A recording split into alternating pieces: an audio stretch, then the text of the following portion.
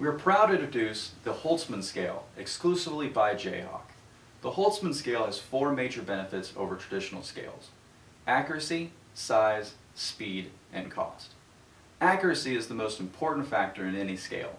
We tested the Holtzman Scale against several dodo scales and got back near identical results. The size of this scale is significantly smaller than other scales, freeing up valuable counter space and also makes for easy storage. The time to weigh a ball is faster on this scale. There's easier access to the ball moves easier on the scale with the 2 rollers that allow the ball to be adjusted, and there's no more adjusting sliding scales or leveling balance beams like on traditional dodo scales. The digital readout also makes for near instant results on a backlit LED display that is easy to read. The other great benefit is the cost. The Holtzman Scale is significantly less than other dodo scales on the market. Now we'll do a quick demonstration on how to use the Holtzman Scale. The first thing we're going to weigh is side weight. So I put the ball on the jig, positioning it so the sides of the ball are going left and right. I'm going to take my prosect, line it up on this level indicator over here, and I'm going to basically split my center line. Now we're going to do something called a gentle weight application. So I'm just going to remove the weight from the scale and then put it back on. And then once this number settles, I'm going to hit the tare button.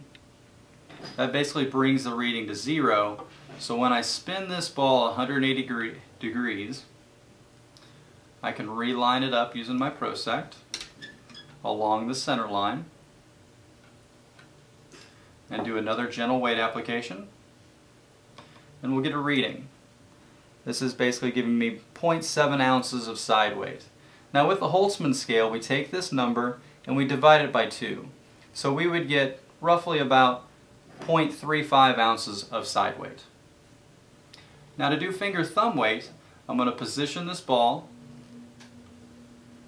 so we're going to be splitting the midline.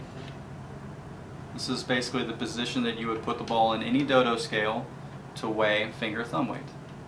I'm going to rotate the ball until my prosect is splitting my midline, and take the prosect off and do another gentle weight application. Once this number settles, I'm going to hit the tare knob and rotate the ball 180 degrees.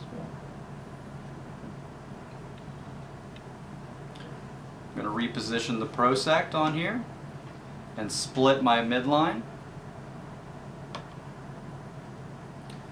and do another gentle weight application.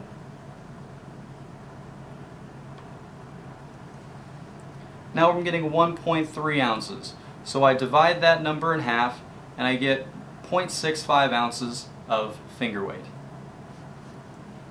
Now I'm going to weigh the ball and get top weight. To do top weight, all we need to do is rotate the ball so we have the top of our ball on a side.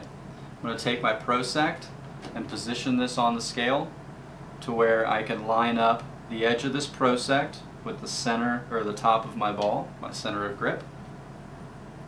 Do a gentle weight application and tare the ball. Once I have that, I rotate the ball 180 degrees. This is really nice and easy along these ball bearings down here, because the ball spins really freely on that.